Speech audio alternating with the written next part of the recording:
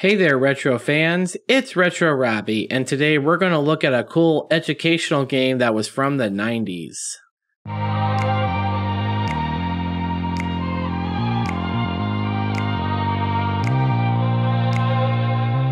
Super Solvers, Gizmos, and Gadgets is a science game by the Learning Company. It teaches kids ages 7 to 12 about mechanics, like simple machines and magnets.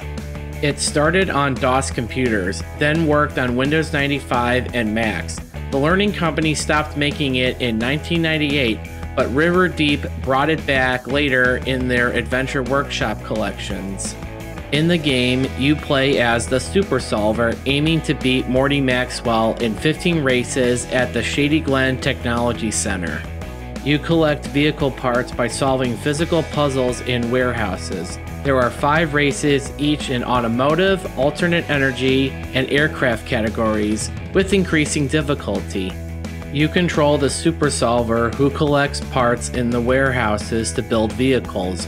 Morty Maxwell is your rival in all 15 races, while his cyber chimps try to steal parts. You can stop them by throwing bananas to make them sleep and drop the parts, but be careful that they don't run into you, cause then they can steal parts from you as well. The warehouse is like a maze with multiple levels. You move between the levels by being blown by vents, jumping on springboards or trampolines to go up, or walking off ledges to go down.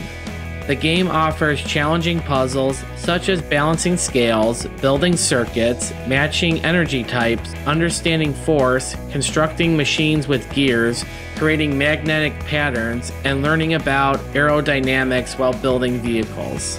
The puzzles become more difficult as you advance in the game.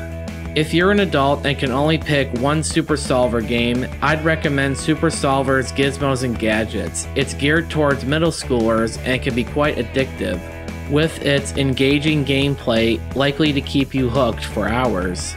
I'm an adult now and still like to play this game from time to time. However, when I was a kid, it was one of my go-to games in school.